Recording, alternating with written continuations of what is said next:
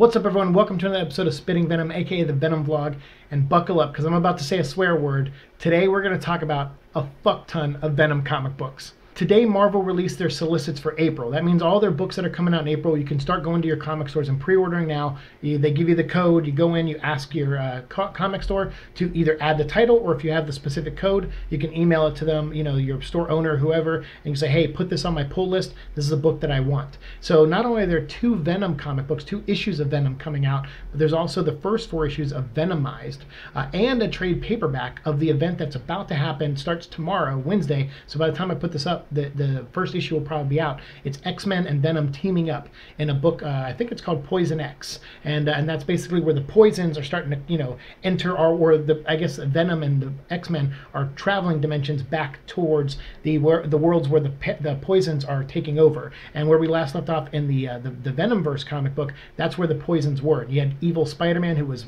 basically a poison, a member of the poison family, I guess, and then Thanos, who turned out to be the ruler of them, along with Dr. Doom, who was his top general on Earth. So I guess that's gonna start playing out in the Poison X book. But that trade paperback is already coming out. They are trying to pump this stuff out to get all this stuff ready for the 30th anniversary of Venom in May.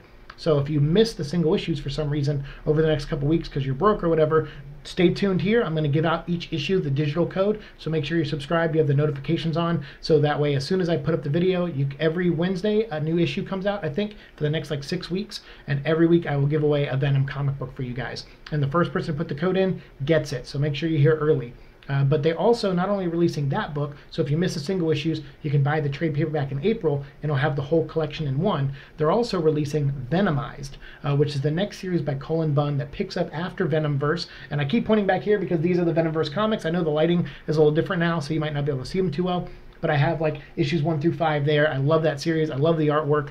So I will have links to the artist, Iban Coella. I will have the link to his Facebook page down below. And I'll try to put Cullen Bunn's link in there too. I think I saw him on Facebook as well. So I'll try to put their links in the description box. But follow these 2 talented people. Really, really awesome stuff. And I'm very much looking forward to Venomized. So we have for Venomized number 1, I'll just read the solicit here. It says, the story that began in Venomverse reaches its epic conclusion with Venomized. The poisons, a species that hungers for superpowered symbiotes and their hosts, have picked their next target, the Marvel Universe itself.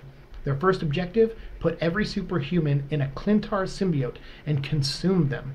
But with Venom and the X-Men still missing after the events of Poison X, the planet and its heroes are defenseless. So it looks like that kind of spoils, and we talked about this before, that it might spoil a little bit of the ending of the Poison X series. So I'm assuming that maybe at the end of that series, Venom and the X-Men are lost somewhere in the universe, in the multiverse, and it's about them trying to get back in time to help the Marvel Universe fight against these poisons. So that's really cool. I'm not going to read the solicits for the other ones, but I'm very much looking forward to them. I'll put a link down below to I think Eddie Brock on Facebook first showed me these early this morning. I was at work and I got the notification that Venom news went up, but he was the first one to tag me on Facebook about it. So I'm going to put a link to his Facebook page down below, and you can check out some of the artwork and covers. I'll have some of them up here, as you can see, but I'll try to link to him. He's been posting artwork and stuff all day today, so I'll link to his channel down below.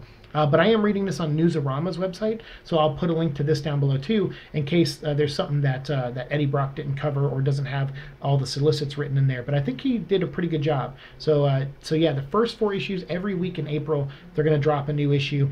And then also, there's actually 2 issues of Venom the comic book. But before we get into that, remember I have Carnage Week coming up, so we might talk about this more on Carnage Week. But for those Carnage fans out there, it looks like the suit itself, maybe not Cletus Cassidy, but at least the Carnage suit, is going to show up in Amazing Spider-Man. Dan Slott's last run, which is called Go Down Swinging, I think it starts in issue 797, and it goes in 798, 799, and 800. It's going to end on 800, I think, or 801, I can't remember.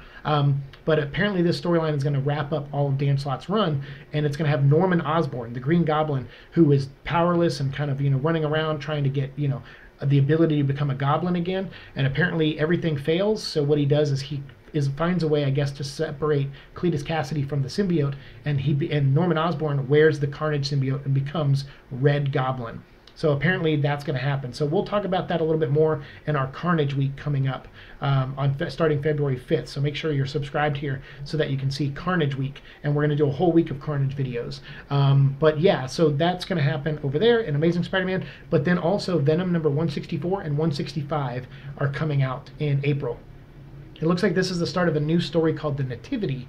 Nativity Part 1. Eddie Brock, together with his symbiote partner, is Venom. But just when things seem like they were going back to normal, Eddie learns a terrible truth. Apparently the symbiote has been keeping a secret from him all these years. And after years together, this is the one secret that their relationship might not bounce back from. The march to Venom's 30th anniversary starts here.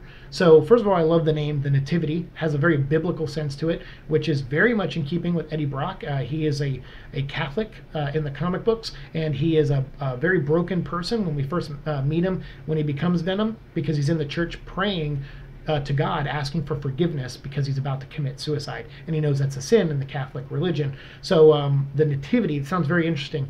So I'm really curious what the symbiote could be hiding from him and what we're going to learn. And this is going to be written by Mike Costa, who's been doing the book, monthly book, and Mark Bagley, who's back on art, which I'm so excited that Bagley is doing Venom again. It feels so good seeing him draw Venom. If we can't get Todd McFarlane or Eric Larson, it's really nice to have Mark Bagley. So there's 2 issues there. I won't read the solicit for the second issue, 165. But again, I'll put a link to this article on Newsarama. Eddie Brock I'll put down below as well. And I'll try to put Cullen Bunn and Eban's Facebook pages down below too. So you guys let me know what you think of this news. I'm very excited. And also a big shout out to Eddie Brock, because a lot of people were wondering, there's issue 161 of Venom coming up. And it looks like it said part 1 of a story where it's Venom teaming up with Spider-Woman or having an encounter with Spider-Woman. And a lot of people are like, dude, it's old school Spider-Woman and she's going to meet Venom and they're going to like battle out or something. We thought it was going to be a crossover between, you know, a couple different books, because we saw part 1 and then we go right into the Venomized stuff and the Poison X stuff. So everyone was like, what happens to that story? Well, Eddie Brock, being an awesome journalist himself, he actually went online to Twitter and wrote Devin Lewis. Devin Lewis is the editor of the Venom comic books, and he wrote Devin and asked him, hey, is there a chance that this is a, you know, this is a one-shot story arc? And Devin wrote back, said, yes, it's a one-shot story. It's awesome, and it's going to have a cool secret in it that's going to reveal about Venom as well. So big plans for Venom this year. I couldn't have picked a better year, literally, to do a show for this character. I mean, I was kind of hoping there would be some Venom stuff leading up to the movie to help out when movie news was slow, but this is insane. Like, this is more than I could have asked for. There is just a bunch of Venom stuff coming out. So he found out that that's a one-shot book. So those of you out there who are wondering, that the Spider-Woman story is actually a one single issue story, and that'll be in Venom 161, and that's coming out very soon. So I'll give out the digital code for that as well. And then the last thing I want to talk about is Bleeding Cool, and I'll try to find the article. I don't have it here in front of me, but I'll try to find it and put a link down below. Apparently, they were doing some sleuthing of their own and reading some of these solicits, and one of them says something about a big Venom story coming out this fall, which is just insane to me. Like, I say more Venom. Like I said, an F-ton of Venom comics that we're talking about in this issue, or in this episode. But there's like, we have the Venom verse came out. Before that was Edge of Venom verse. And then now they're doing Poison X, crossover with the X-Men. They just finished the crossover with Spider-Man with Venom Inc. They have Venomized coming up in April, and then something going on in May. And not to mention a bunch of variant covers. So Marvel's also doing Venom 30th anniversary variant covers on a bunch of the different books. So you might be able to get, if you collect those, you can go to your local comic store and find out which, in this Newsarama article will tell you some of them that are going to have variant covers with Venom on them. I probably won't buy those. I don't need them. I don't, you know, I love Venom and all, but I don't want like a random issue of a book I don't really read. But that's still, for those out there who collect those, this, you know, Newsarama article should tell you what those books are. So I'll again put the link down below. So not only getting those, we're getting a Venom event, something happening in May. We'll probably find out more about it next week, because next week on the 31st, if you go to your local comic store, you can pick up a Venom poster called The Web of Venom, and it'll show you the road so far, and then it'll also reveal some new thing that they're doing in May, and it's being kept under tight lid right now. And then apparently when the movie comes out in the fall, in October, around that time, they're doing something else big with Venom in the comic books. And what I'm guessing is Mike Costa, who's writing the main book, he probably is building towards something to tell with Venom. Whereas we had Cullen Bunn doing like his side miniseries stuff, and he's doing Poison X and all those are all Cullen Bunn, but you have Mike Costa doing the main monthly book, and it looks like he's building to something big for when the movie comes out. So yeah, ton of Venom stuff. So good job, Bleeding Cool, for spotting stuff like that. I'll put a link down to below to that. I'll look for it here in a second. Like I said, I don't have it in front of me, but yeah, something happening this fall. So we got a lot of Venom stuff to cover this year. Outside the movie, we got comics, and then whenever we're slow on comics, hopefully we'll have more movie news. But yeah, this is just a ton of stuff that I wanted to share with you guys. So all the links are down below. Check them out, and then comment. Let me know what you think. Thanks so much for being patient with me while I've been going through this technical difficulties phase, but I'm glad I got this video recorded and up to you guys. Let me know what you think of it. As always, thanks for sharing. Like, share, subscribe, all that fun stuff. See you in the future. Peace.